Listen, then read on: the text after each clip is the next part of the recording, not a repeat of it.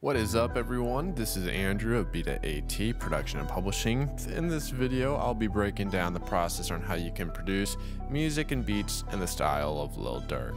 Using the AT, the voice, sample, and MIDI pack, we can hear all the different melody compositions, all of which are inspired by Lil Durk type beats and melodies. I'll go ahead and play some of the samples that you can find in this sample pack.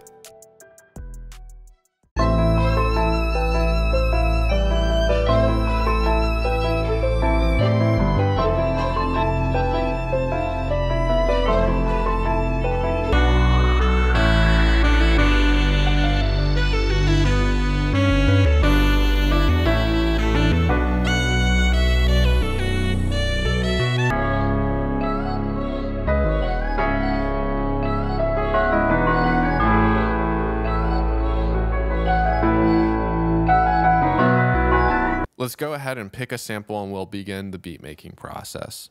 In this video, we'll be using Down the Block sample. So I'm gonna set the BPM to our session to 155 beats per minute, which is the beats per minute for the sample. So let's go ahead and drag all these samples inside there. I'm noticing some timing issues with the piano sample, so I'm gonna go ahead and get rid of that and add the MIDI. And we'll go ahead and use a piano VST in order to get the piano sound that we want. Sometimes using loops, there is some timing or looping issues. That's why we're gonna be using the MIDI. So for the piano, I'm using the Piano 5 plugin from Arturia. Like I said, if you guys wanna get the VSTs that I'm using, I'll put a link to all the VSTs in the description of this video.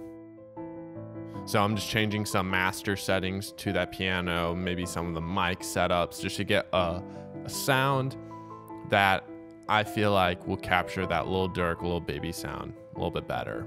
Just sounds a little too flat.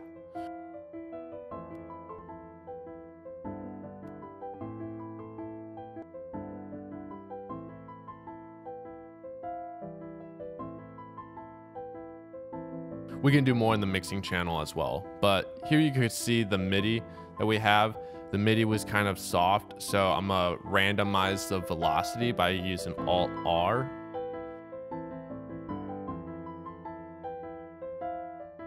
All right, so now if we play it all together, we can still hear that the piano is still a little bit quiet. I'm gonna grab all the instruments and put them in the master bus by doing Control-Shift-L.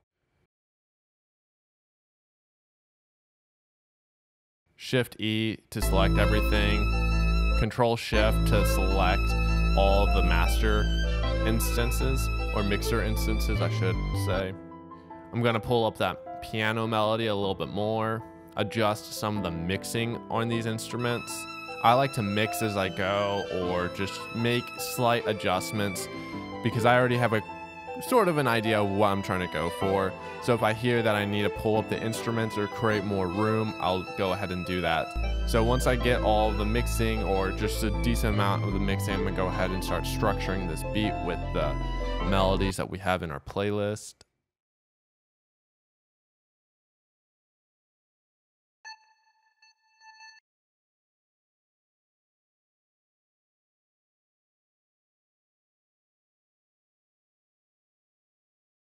So this is just the early stages of structuring this beat. So let's go ahead and add the drums for what we would put as the drop.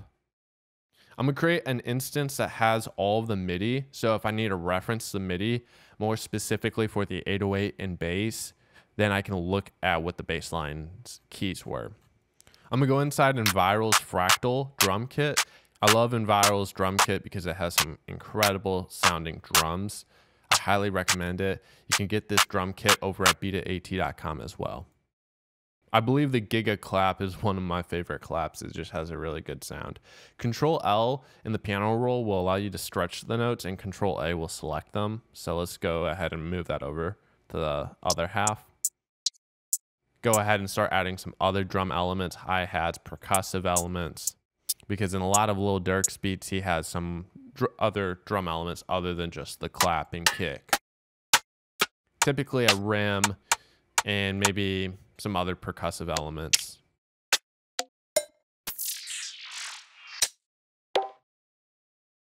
section. I think it'll be a cool transition leading back into the chorus. I'm gonna go ahead and stretch that so it's time bound.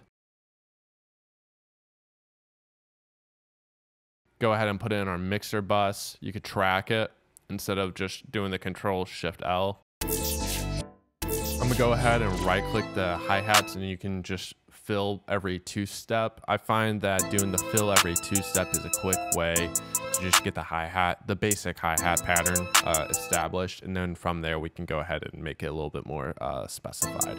If you guys want to know how to do the drill or like the quick chops, you can just select the note and Alt-U. Shift-E will allow you to select, pull up the select cursor or select tool. Gonna copy some of these notes, hold Shift and drag, and you can copy whatever you're trying to drag over. Shift-E. If you change the velocity of the notes, you can get some cool sounding hi-hats. So by changing the velocity in this case, you can hear them like glide up.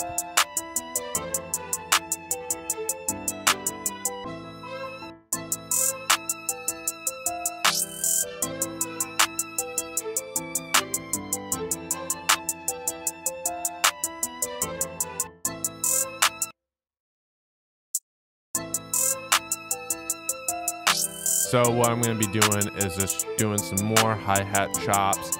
Shift-E, Alt-U. You can do more of the chops and cuts.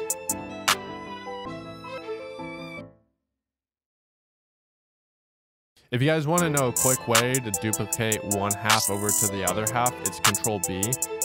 So you just need to select the top timeline of that loop or playlist section and then Control-B and it'll just duplicate it over. So let's go ahead and add some percussive drum elements.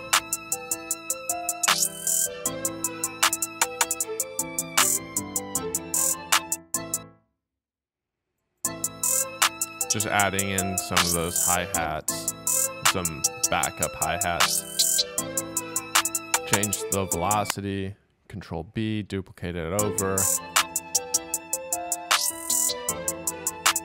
Control-Shift-L, we can then have all of the selected elements in our playlist or looper mode and put them into our mixer mode, or I should say mixer track. I'm gonna raise that piano. And now if you guys also want to, an easy way of EQing something is just using the onboard EQ. You don't even need to add any plugin instance to it. So I'm gonna do some adjustments to the piano and the inboard EQ. And that inboard EQ is only on each slot, so it's not affecting everything, unless if I was doing it on the master bus. So let's start adding some kicks. What we're gonna do with these kicks is also duplicate the kicks and put them in our 808 patch as a way of building out that 808 pattern. I like to have my 808s and kicks matching, but right now we're just figuring out that kick pattern. All right, let's duplicate that kick pattern. Now let's pick an 808. I'm grabbing the 808 out of the AT Sound Kit 6. If you guys want that sound kit or sample pack as well, I'll put the link in the description for that. So here I'm gonna reference that bass line melody that's in the MIDI folder, and I'm gonna use that to figure out the keys that the bass is hitting on. Now, before we get too ahead of ourselves, let's change the envelope of the 808.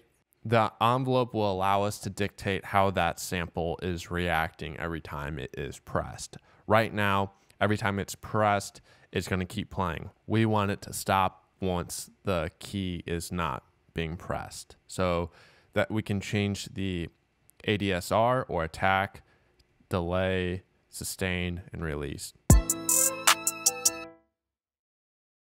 Track it in our mixer. Track the kick. Now let's see how that 808 is. Let's move it to like appropriate keys. We can look at the keys of that bass line and reference it.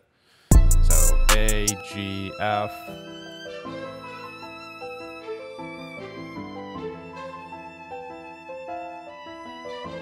Very easy. All right, let's select everything, drag it over, Shift E, Shift P. Alright, let's move these MIDIs to a different track, and we'll just name this one as the 808s, and we'll name this one as like the MIDI. We'll keep this just for reference. This is just the MIDI instances of that sample. Alright, there we go. Let's place it in the playlist. It's not going to play anything because it's just MIDI. They're not playing through any VSTs. Like I said, that's just going to be for reference in case if we need it again. Now, I think it should drop sooner, so let's just move everything. So I'm gonna use that one section as like a bridge before we go back into the chorus again. So let's build out the verse section. So Shift E, Shift P, drag it over. And what we can do is make unique drum instances. So I'm gonna insert a channel and then make unique drum patterns. Get rid of some of these elements. Simplify the hi-hat pattern, so removing those hi-hat chops and then just fill in every two-step. Let's make another unique drum instance. Change some of the elements around.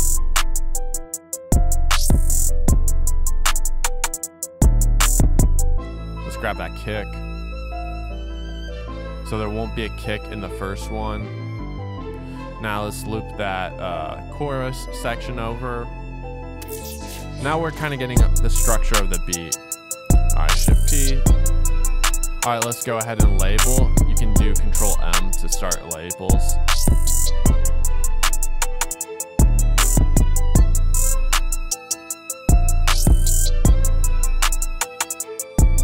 I like to label my beat just so I have a clear vision of what it is and looks like, and if someone else was pulling up this FLP, they would know.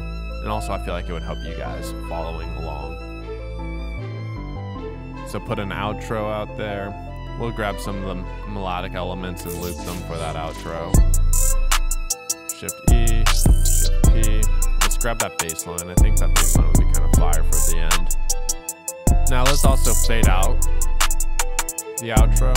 So create an automation clip on that master bus. Copy the end value, paste it there. Insert a new one. Let's just move some stuff. Shift up, move those transitions. We're pretty much done. Let's add our tag, track it. I have a little mixer preset for it. I'm gonna have to make some small adjustments for it though. So let's go ahead and put that. Give it a play. Sounds pretty good. We're gonna have to make some mixing tweaks just to get it sounding a little bit better. I'm just doing it by what I think sounds good, playing it by ear. Let's add some EQs. Parametric EQ's fine. We're doing this on the 808 right now. Just trying to get some a little bit more beef out of it. Nothing OD. Very small tweaks. The sample's already sounding great. Let's just mono the kick in 808. May not sound much different just because the samples are already monoed, but just doing the kick. This is a parametric EQ on that kick. Very slight changes. So let's add a camel crusher to that 808. I think distortion on 808s is like needed for hip hop. It just gets that tone and texture in that bass. That sounds really nice. Also makes it easier to hear it on speakers. So let's add a little bit more distortion. We turned down that compression, turned the volume all the way up. Now let's add a little bit more compression. Don't want to overdo it. Very easy to overdo it with Camel Crusher. Very slight tweaks. So we're going to add a little bit of EQing to some of the instruments. We're just trying to cut out that bass. No competing frequencies with that 808. You don't want to overdo it. Just do it till you barely hear it.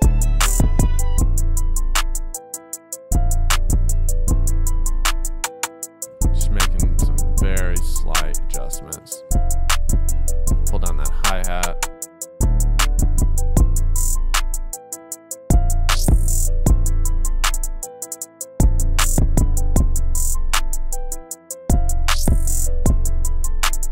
select everything and pull it all down together. We're going to start moving on to that master bus. I like to put a little sound goodizer on there, very little. Kind of use it as a saturation compression. Now let's go ahead and start adding some of the stuff that I love doing. A little EQ on that master. Just rounding off some bad frequencies, stuff that you can't really even hear.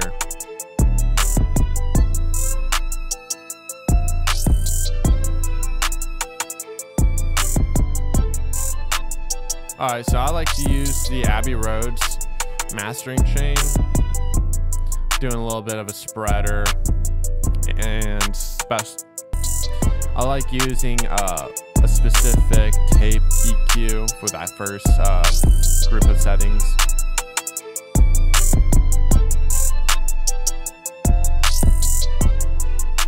I find that the Abbey Roads mastering chain has a nice and really crisp, specific sound to it, which is why I've been using it as of recently. For the Ozone maximizer, I'm gonna just use it more as a way of a final level of compression. I don't want to overdo it. You know, this is a beat. The idea is there's gonna be an artist on top of this, so I don't want to crunch it too much. Don't want to over compress it. Don't want to limit it. Let's do a little bit of EQ adjustments in that Abbey Roads mastering chain. A little bit more spreader.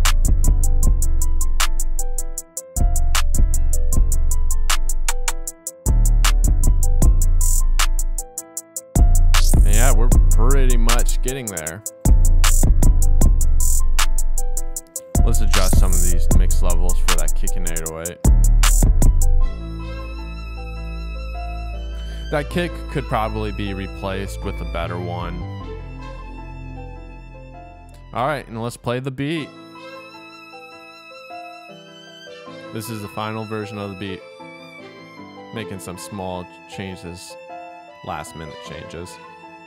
Beat It AT, what up?